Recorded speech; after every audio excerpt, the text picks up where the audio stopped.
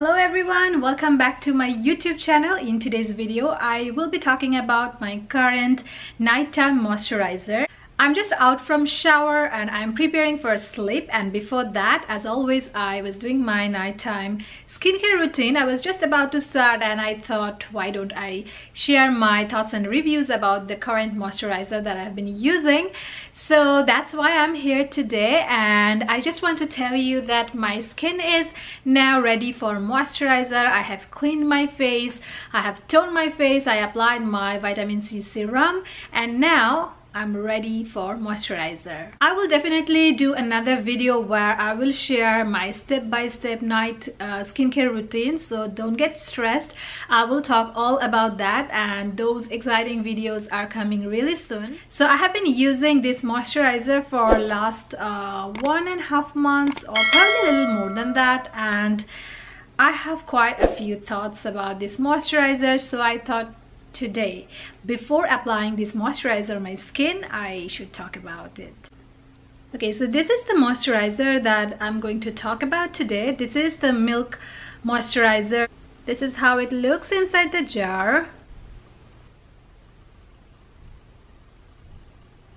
Okay, so I bought this moisturizer during last springtime, and I have mentioned on my Instagram that I couldn't use it actually that time because it felt too thick on my skin and too thick for my liking during that season. So I just waited for autumn and winter. I thought autumn or winter, when the air is really crisp and dry, it will be a perfect moisturizer because it's very thick. I have been using this for last 1.5 months, and I am not really happy. So the reason is this moisturizer is of course very thick, and that is not actually the problem. The problem is it doesn't absorb in my skin.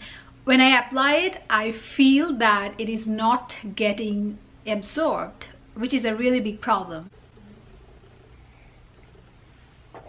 By the way, before we start this video today, I just want to share with you something. I have been drinking a tea that I have been loving so much, and that is, this is the tea. This is the tea bag. I just want to show you.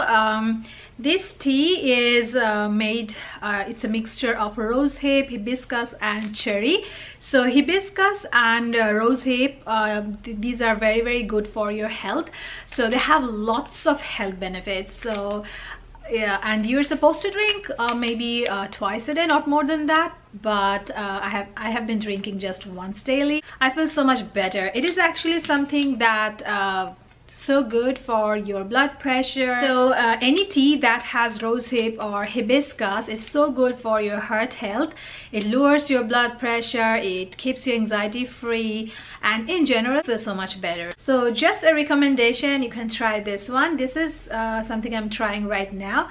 But if you have something else, I mean some other brands that you know are really good, please do let me know in the comment section below. I will really love to try that.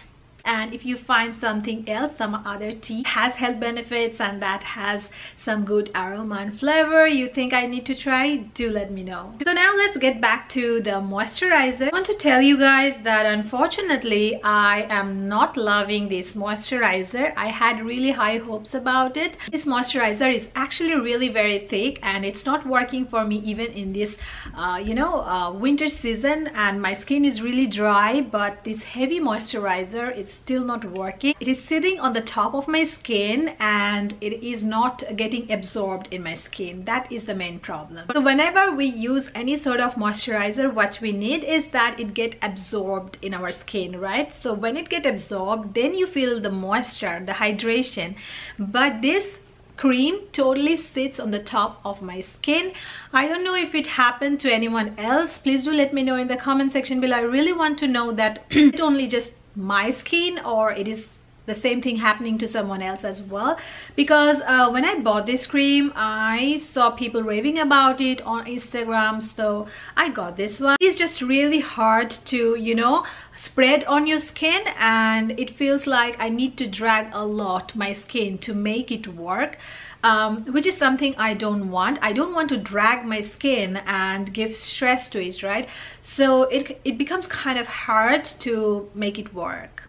So now I will just quickly apply this moisturizer to my skin, and then you can see how it performs. So what I do is just I apply a generous amount, and you know what, this is actually, but I have used some other moisturizer that glides so much easily on my skin, but this actually takes some effort, and I really don't want that on my moisturizer to happen. And this actually needs some sort of, you know, dragging the skin. I don't want to drag my skin.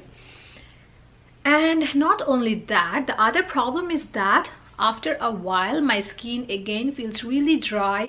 It feels like it is so much dehydrated. I feel like this cream doesn't absorb on my skin at all, and that's the reason my skin actually feels really dry after about an hour. I feel like my skin used to feel so much better when I used my other moisturizer. So earlier this year I have been using my Tatcha moisturizer. Before that I had my Fresh Beauty Rose moisturizer. I loved those so much better. Those were a little lighter than this, but for hydration and moisture I got the full benefit, so I obviously prefer those over this one.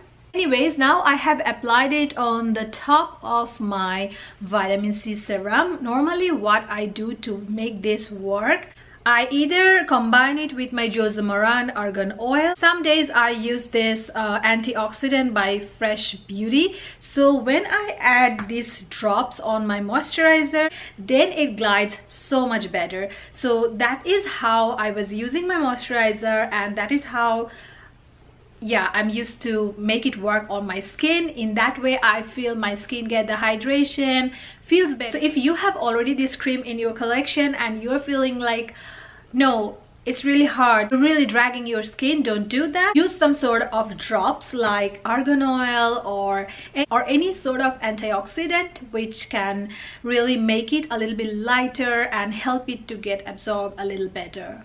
Now, do I recommend this moisturizer?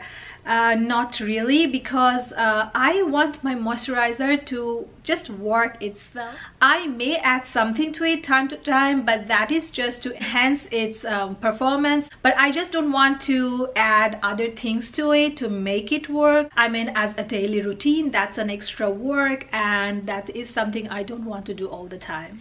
I also know that so many of you actually don't use eye creams, and that is also controversial. Some people say you need an eye cream, some say no. So I will make another video about eye creams, and I will tell you whatever I know about eye creams and whatever I think about them.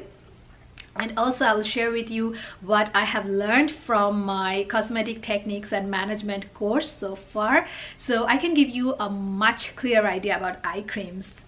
But for now, what I want to tell you that yeah, some people don't use eye cream. They just you know, use their normal moisturizer in their under eye areas. I feel like that is okay, you can do that. But in case of this Milk Makeup moisturizer, I feel like this is also not suitable for that, because it's too thick and you don't really want to drag your under eye areas, which is very, very delicate. And this moisturizer is also $50 for 48 ml, which is not cheap. So for this kind of price, of course I expected something much better. A good news is that you can also get a 15 ml size, which is much smaller, and if you really want to try this one, then you can get the smaller one first and see if it works for you, so you don't really waste your money. Okay, so that is everything for today's video. I hope this quick review will be helpful for you. Let me know in the comment section below if you have used this cream or not, and your thoughts and comments.